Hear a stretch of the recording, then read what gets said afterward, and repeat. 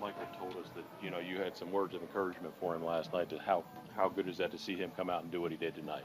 I've been through that situation a lot, and this year I was having that situation earlier the season, so I know how it's important to you how you face up and then show and in front the problems when you're struggling at the play and you wanna produce and then everything you going is on the hole. So I told him like, hey, you the best center field in the league, not even the league, in the whole MRB.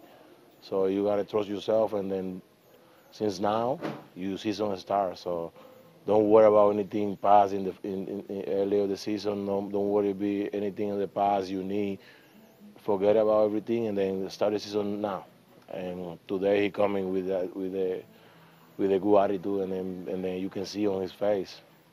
What did you talk about after the home run tonight, if anything? I didn't tell anything. I just never forget. You the best center field in the league.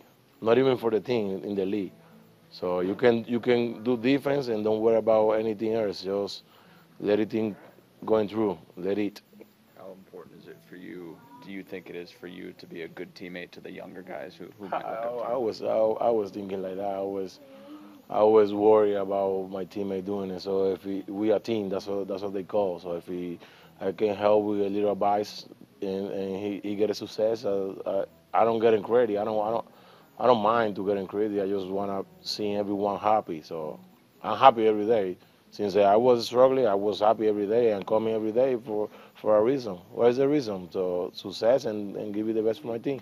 So what was your initial reaction when you saw that ball headed where it was for Michael tonight in the eighth? Yeah, because I tell Asia say like I just say like oh I thought he going, so if he going I just took the pitch and I made my out and I tell him it's okay, don't worry, Michael Harry is gonna hit a homer right now.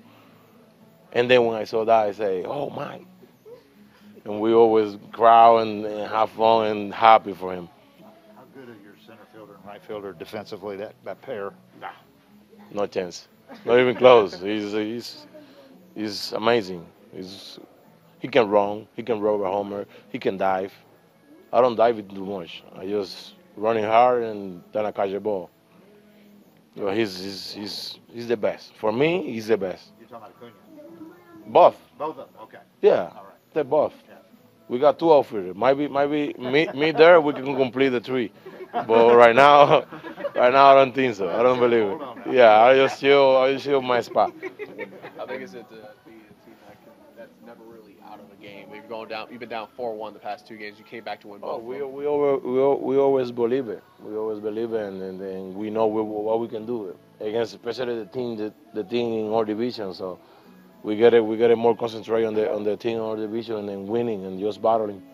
When you were a young player, who were some of the older players that were role models for you? Uh, I got Plácido Polanco, Martin Prado,